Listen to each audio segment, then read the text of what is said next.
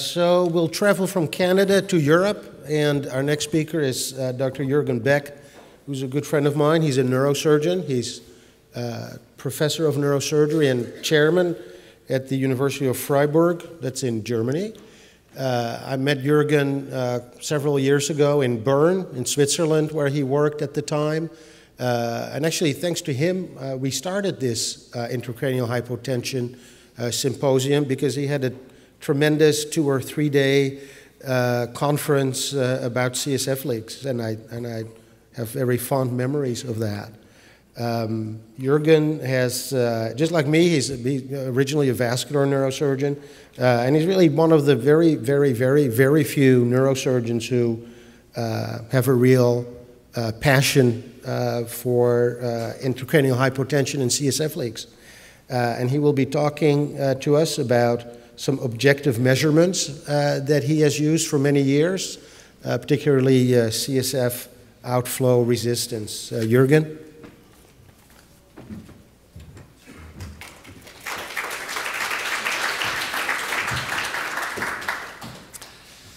I'm happy to be here, and thank you, Wouter, for this very kind invitation and introduction.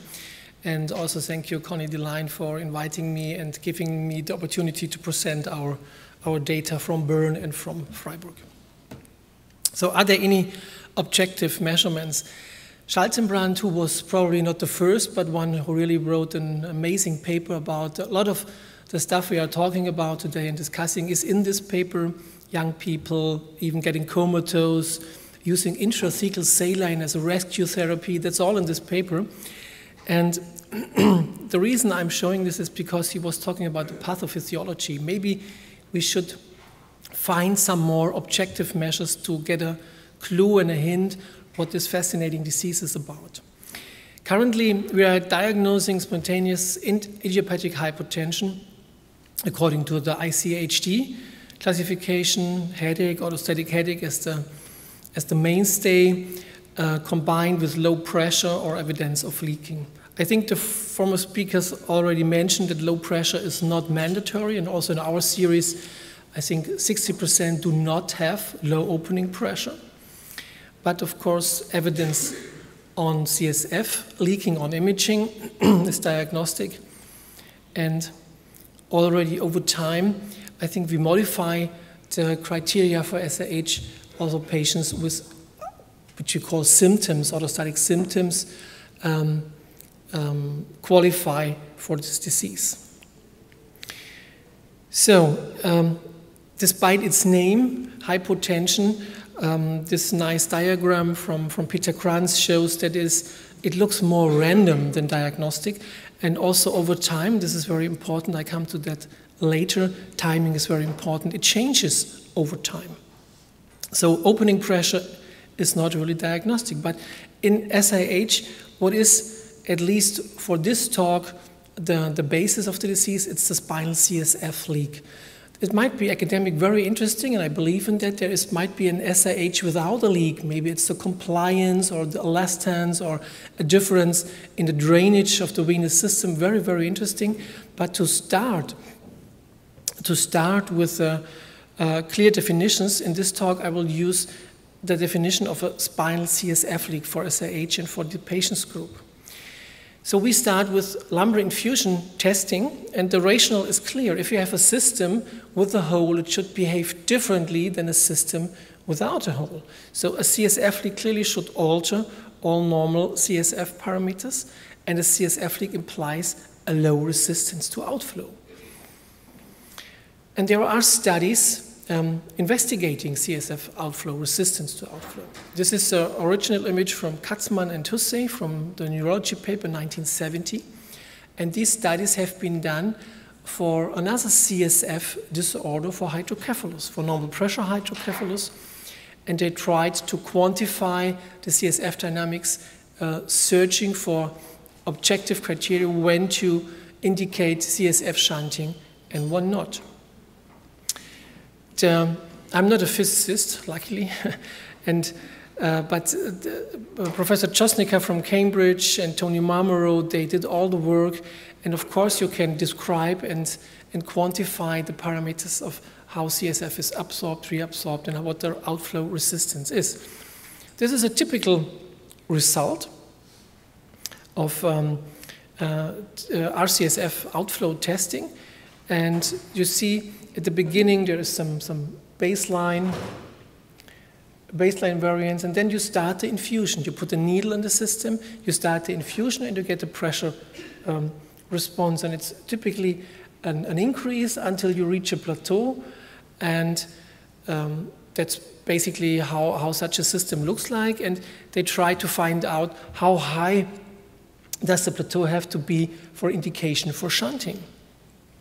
And so we applied the same system in, I think it's the logical step to apply it in low pressure syndromes in SIH. And you should have an altered CSF response once a patient has a leak or once a patient has no leak. And this is computerized nowadays. We use the ICM Plus version from Professor Josnica from Cambridge.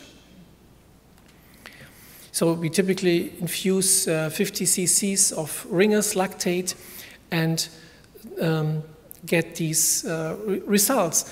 Above there is a healthy control, and you see this is just when we turn on the machine, the needle resistance, and then it starts and it reaches a plateau, a normal curve.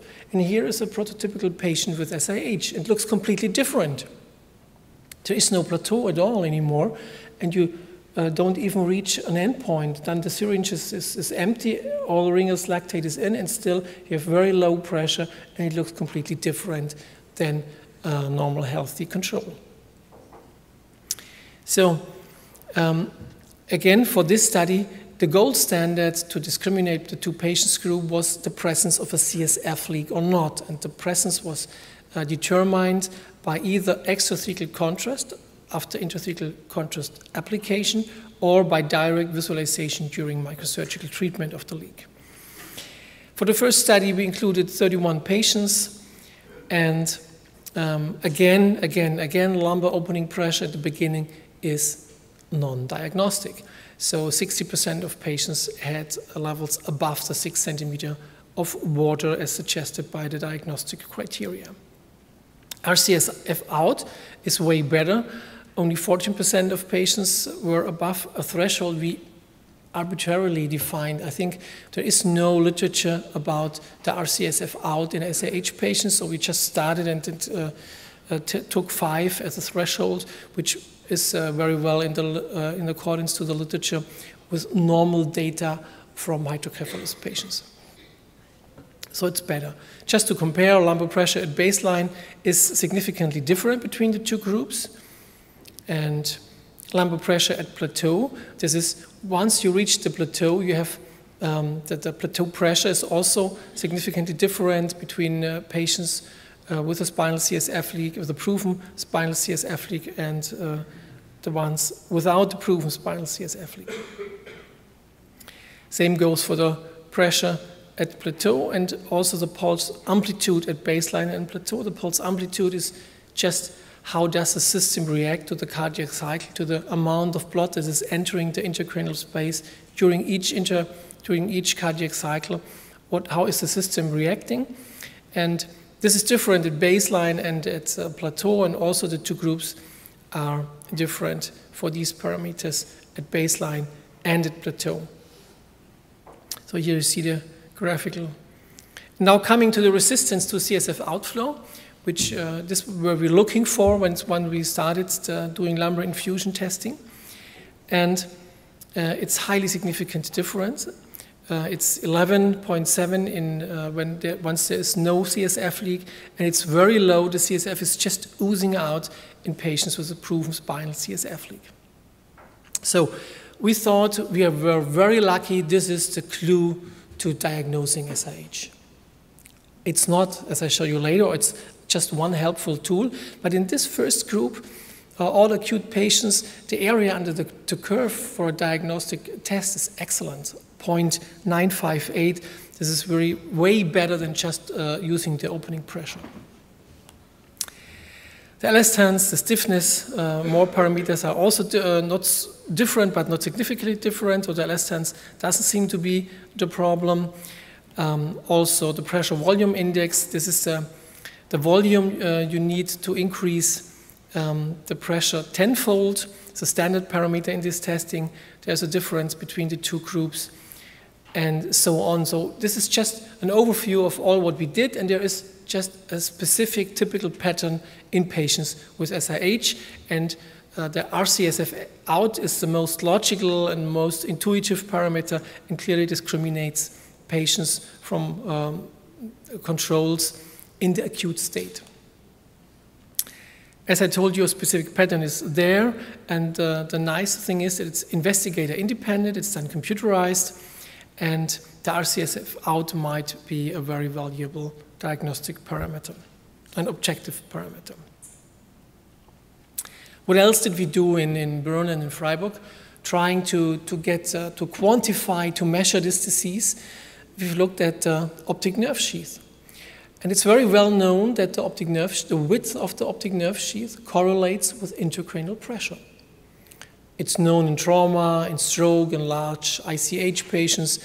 The higher the intracranial pressure, the wider the optic nerve sheath is.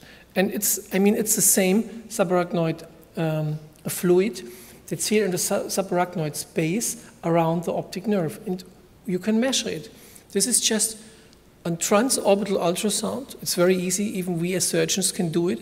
We just used the machine from anesthesia in the beginning. Now we have a known machine, and really everybody can do it.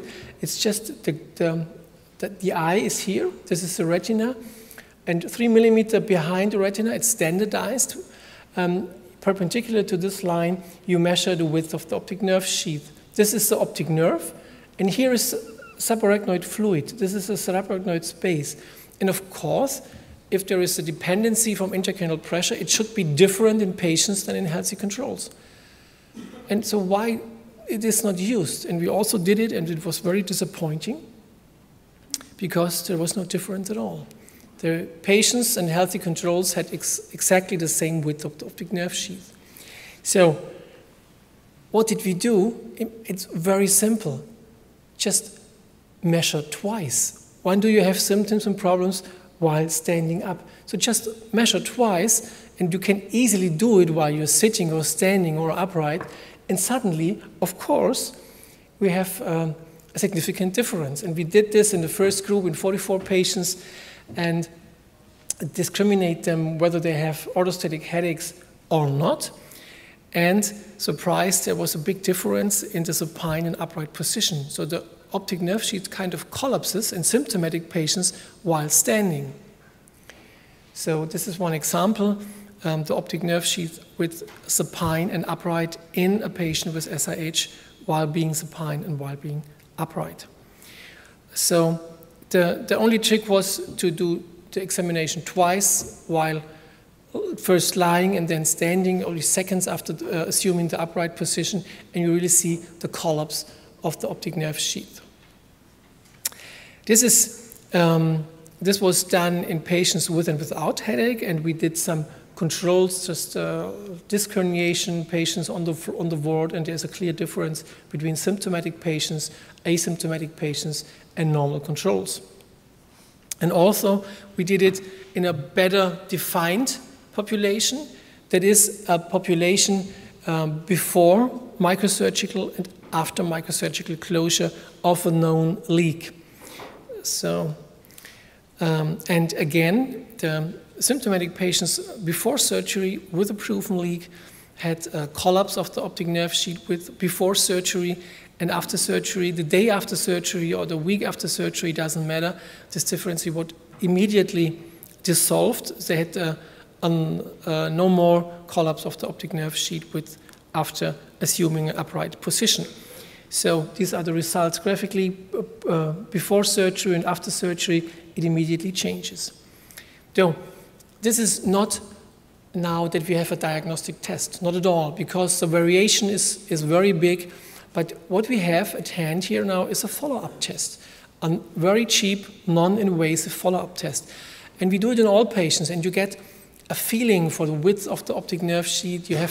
If you have a tall tall patient with a very small optic nerve sheet, you immediately know, oh, it might be very well a candidate, and SIH might very well be the problem. And you can easily discriminate after treatment, for instance, after blood patching or after surgery, between is the leak still open or rebound hypertension headache, which is clinically not always so clearly to discriminate. With ultrasound, you can clearly discriminate these two entities, I think. Okay, coming to MRI, of course, Wouter gave us the SEEP mnemonics with the typical findings we all know and have described. So, and now we try to quantify these signs on imaging. And on imaging on brain MRI, typically the first study that is done in the workup of SIH. And Thomas Dobrocki and Eike Bichowiak really are two brilliant young neuroradiologists. I think a lot of work will come from them. Started now, and we submitted the paper. I would like to give you the first results.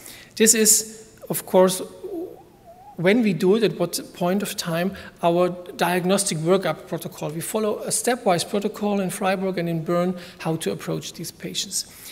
And for this special population for quantification of MRI findings, we only use patients where we really have a CSF leak. So all these over 100 patients got dynamic studies, dynamic myelography or dynamic myelo-CT. To start, I mean, it's not a solution, but to start, we have an academically clear two patient groups. We again have chosen to take patients with a proven spinal CSF leak, where the patients or healthy individuals without a spinal CSF leak, but all have undergone the studies. So for this study, 100 patients were evaluated, and only 56 were taken then where we could prove a CSF leak and had adequate brain MRI imaging, and additionally added 60 healthy controls and added 20 prospective patients that we validated with a score once we had established him over the last month. Again, just for academic reasons, for this population, we defined the gold standard to be a CSF leak, and they are only allowed to be included once we detected extrathecal contrast after intrathecal contrast application, no matter whether it's during a CT or myelo or gadolinium with MR, or whether we directly have seen the leak during microsurgery. The signs are all well known, and we took all these present signs and we weighed them. And after, for instance, looking at inter-observer reliability and a lot of statistic backwise regression, stepward, whatsoever, we took out the most valid signs. And we put this one further, we adjusted points to these most valid signs. So we have major criteria and minor criteria. And so we come up with a scoring system from 0 to 9. And for instance, we have qualitative signs and quantitative signs. And quantitative signs, yeah, they are all well known, but they came up with easy memorizable numbers. Even for a surgeon, it's 4, 5, 6, 5. You can memorize that. For the suprasellar cistern, 4. For the prepontine cistern, 5. And for the mammagopontine distance, 6.5 millimeters as a threshold found by elaborate statistical methods. And to give you the results, so all these 6 criteria are highly significant and have certain coefficients to predict the presence of a spinal fluid. And just to compare it briefly, don't go into the detail, with other studies that are present, the results are very well in line with what is published, for instance, 83% dural enhancement, so it still leaves 20% with SIH that have no MRI-specific sign. But if you combine all these and use qualitative and quantitative data and use the score, we might come up with groups. And the groups, for instance, with a score of 5 or higher, have a very high likelihood of having a spinal CSF leak. And this even might hold true for the other very interesting patient population, namely SIH patients with a leak and still SIH patients without a leak, and still the diagnostic accuracy might be very high. But of course, these are data that I would like first to share, and I would like to invite you to run your databases with this score, and we'll see whether it holds true or not, or whether we can even improve the score. But we have numbers now. We have numbers of sensitivity and specificity for patients in the respective groups. And for instance, if you have a score of 5 or higher, you have a sensitivity of 78% and almost a specificity of over 98%. And now you can compare the data with data from the literature, or you can, for instance, form groups, low probability, intermediate probability, or high probability groups, which can, of course, guide treatment or guide whether which patients will need further invasive diagnostic testing with radiation and contrast and so forth. The same holds true for the validation cohort. Please be careful with these numbers. This was the last 20 patients we saw over the last months in Bern, but it seems to hold true, and this would be very helpful also in SIH patients, whether they have a spinal CSF leak or not. And of course, the diagnostic accuracy is, for at least at the moment, quite good, and we are quite optimistic. Also, the other way around, if you combine all these signs, not telling, oh, one sign is not diagnostic, if you combine it, in this group of over 100 patients, no patient with a proven spinal CSF leak had a normal brain MR score of 0 or 1. Okay, skip again to the lumbar infusion testing and to timing. I think timing is very important in this disease, at least what I've learned over the last years, and is a little bit neglected. So we know that diagnostic criteria, low CSF pressure, is not really diagnostic, and we know that normal CSF pressure is common in our series, and Peter Kranz has reported is up to 2/3 of patients have normal pressures, and lumbar infusion testing might be useful for that. Again, the diagram out of the paper, it's not only not diagnostic, it seems to change over time, at least a little bit. And the opening pressure increases with time, and we all know, of course, that the orthostatic nature of headache becomes less and less obvious as the disease advances. So this is an arbitrary definition now we just used to trying to start to solve this problem, natural history of SIH. We divided 3 groups. Acute is what we called 10 weeks, subacute 11 weeks to 1 year, and chronic patients over 1 year. And now we've updated our infusion testing database. We have done this last year with almost 140 lumbar infusion tests. And again, just to be scientifically correct, now we're talking about patients with a proven spinal CSF leak versus non-proven, and all these patients underwent dynamic studies. So I think it's a very hard or very well-defined group.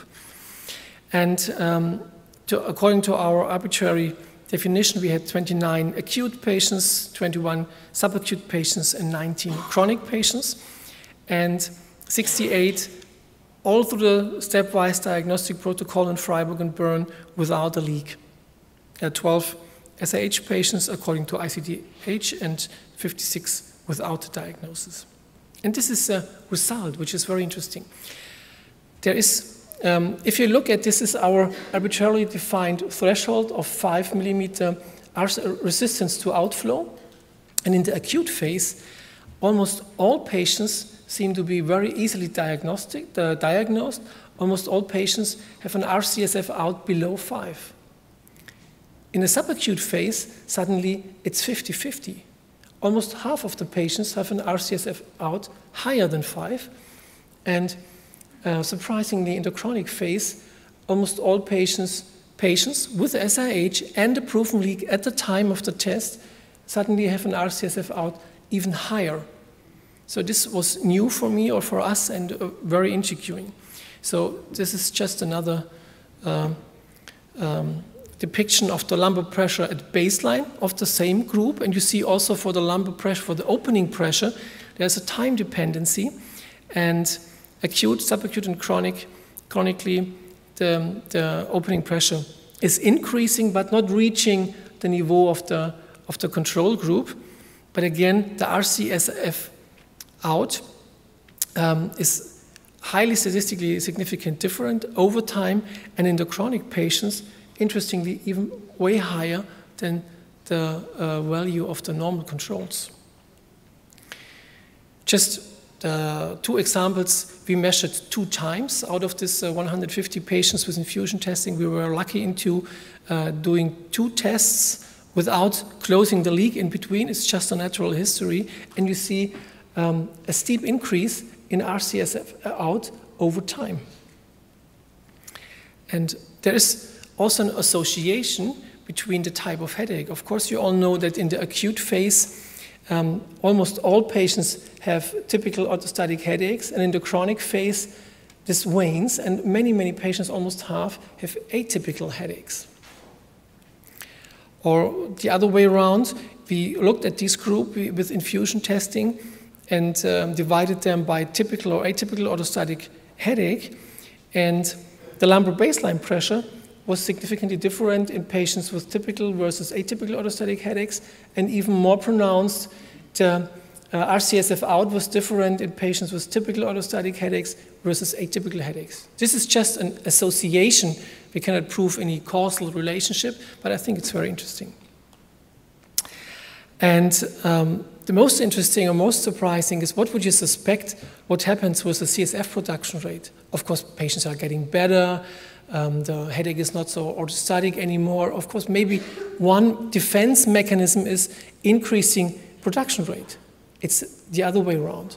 So this is a CSF production rate. You can calculate it with a ICM Plus, with a standardized lumbar infusion testing. You can calculate the CSF production rate, and it's higher, way above normal limits in acute patients, decreases, and chronic patients have CSF production rate in the normal range.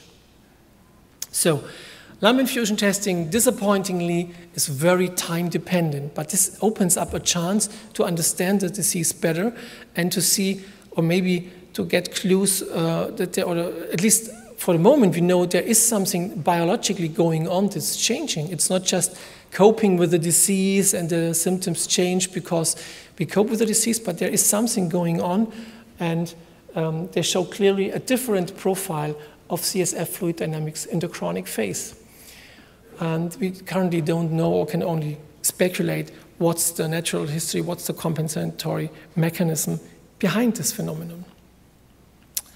Yeah, what I also like is the imaging analysis, and so this is at least the approach in Freiburg and in Bern. We try to find or try to evaluate some objective measures, and therefore we use lumbar infusion testing, and we use ultrasound of the optic nerve in 2 body positions, very cheap, very good follow-up tool, and we try to quantify and to give numbers how high is the likelihood of finding a spinal CSF leak with a typical initial brain MRI.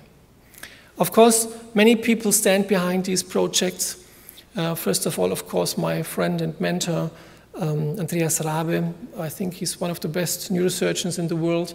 And of course, the team in Bern is very large. Jan Gralla, he relentlessly was looking for the CSF leaks in the beginning. Without his help, it would never have been possible to include such many patients, and all the neuroradiologists, neurologists, and all the people helping us. And now in Freiburg, we have already a big team.